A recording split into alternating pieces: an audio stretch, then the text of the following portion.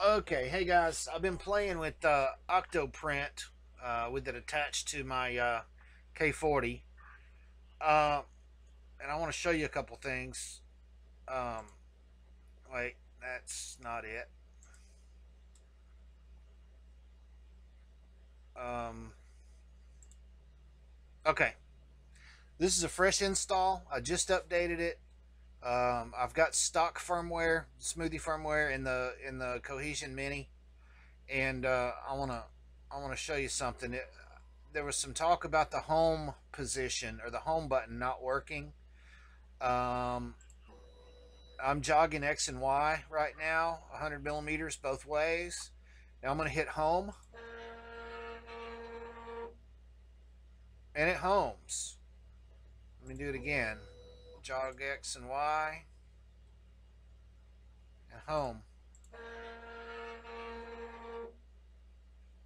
So this thing appears to be doing what it needs to be doing. One thing that I had to do, and I need to turn the log on and figure it out, is detecting the baud rate takes a while. I think I'm going to need to define a baud rate in here so that it'll use it. And I had to click ignore unhandled errors and uncheck not to cancel them when it found errors. So I need to turn these back on and turn the log on and see what's going on, because I am getting some unhandled exception errors um, during the communication of this thing. So I need to work some bugs out in the serial communication and see what's going on with that.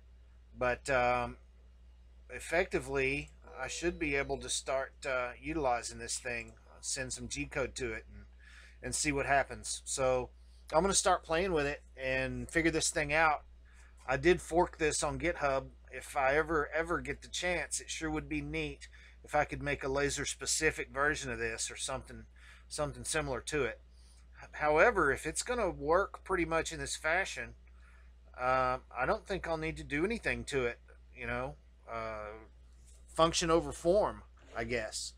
Of course, I can't leave anything alone, so I'm probably going to do something anyway. But I'm liking what's happening so far. Let's just home it again. But seems to be okay. I'm going to play with the printer profile and see if I can figure out some neat things in here. And anyway, I'll keep you guys posted. Talk to you later. Tech Bravo out.